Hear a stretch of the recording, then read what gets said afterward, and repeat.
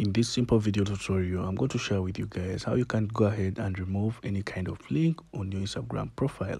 You'll definitely have to go into your Instagram account just right here. And so guys, if you have any kind of link in bio on your Instagram profile, you definitely have to go ahead and remove it. So guys, before first and foremost, we shall have to add any kind of link because right here, as you can see, we don't have any kind of link.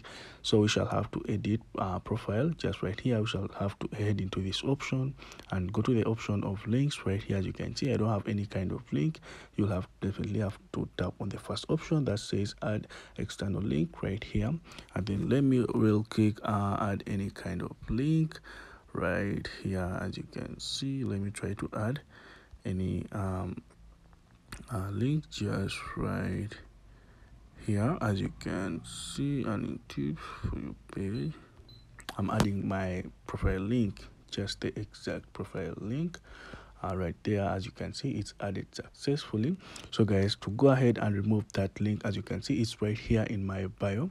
To go ahead and remove this link, still go to edit profile inside this page right here. You'll see the option of links down below, and head into this option, and then you'll see your link the first option just right here, and then you'll see the red button that says remove link, which is just right here.